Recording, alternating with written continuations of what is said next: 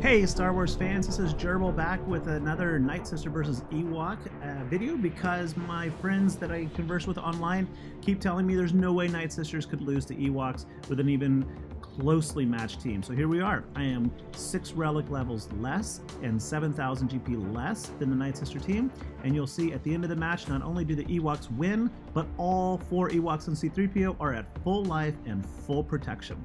And it's pretty simple because Ewoks seem to have a natural innate abilities because their kits are designed almost to take down Night Sisters. For example, Paploo, his basic removes taunt, and Wicket, Chief Chirpa, and C3PO all call in assists, so every time there's an assist, boom, there goes the taunt. Mother Talzin gives plague like that, and then it's easily removed because Ewok Elder and Chief Chirpa both restore life, so there goes plague on most of the characters.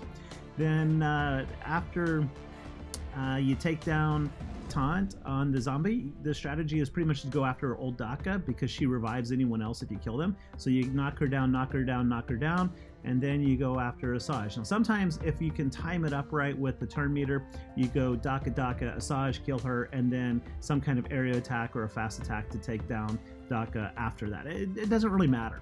But after you've got those two down, I tend to go for Mother Talzin just because she's annoying, but you know, it doesn't really matter when you're at 5-3 at this point.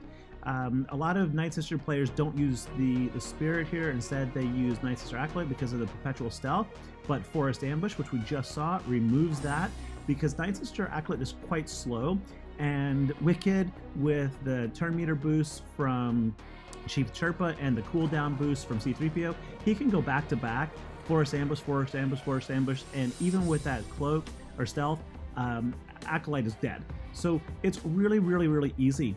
Largely you can also chalk up the 150,000 life on Paploo here. That's incredible, especially since he restores it so fast and so easy. Anyway, hey, thanks for watching. Take care. Like again if you do, subscribe. I'd appreciate it.